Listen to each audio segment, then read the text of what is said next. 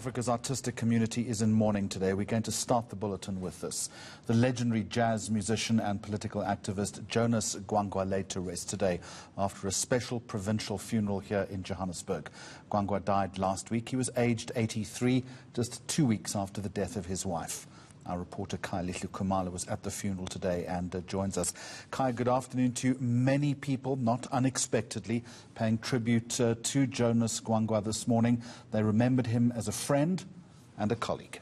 Well, by all accounts, Jeremy, and quite a very illustrious career. You know, he was one of those very important voices within the jazz fraternity, a composer, but also a cultural activist. So, outpouring of condolences, and the Minister of Arts and Culture and Sports, Nathi Mthethwa, delivered a eulogy where he really said he came from a very fine crop of artists who understood how to use the craft to communicate a very tough situation faced at the time, but also his contemporaries also came, the likes of Khayelihle Khumalo, also just reminiscing about the precious days and also the hardship that they endured as exiles in the US. And this is somebody also who collaborated with the likes of the late Mary Makeba and Harry Belafonte, and he was actually an arranger in the 60s.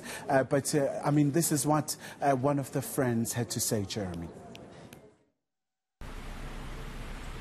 Was my dear friend and a colleague in music. If I were to say that, it would be a gross understatement, because to me, Jonas Gwangwa was much more than just a friend and colleague. He was family. He was a brother and a comrade in arms.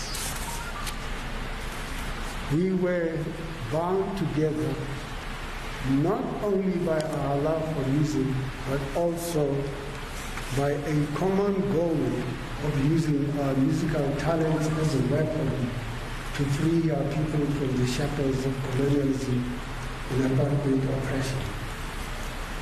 All five of us, Sister Miriam Makeba, Yuma Sigela, Jonas Gwangwa, Leta, and myself, collectively made a conscious decision to become the cultural wing of our people's liberation movements that were waging the liberation struggle for freedom, justice, and self-determination.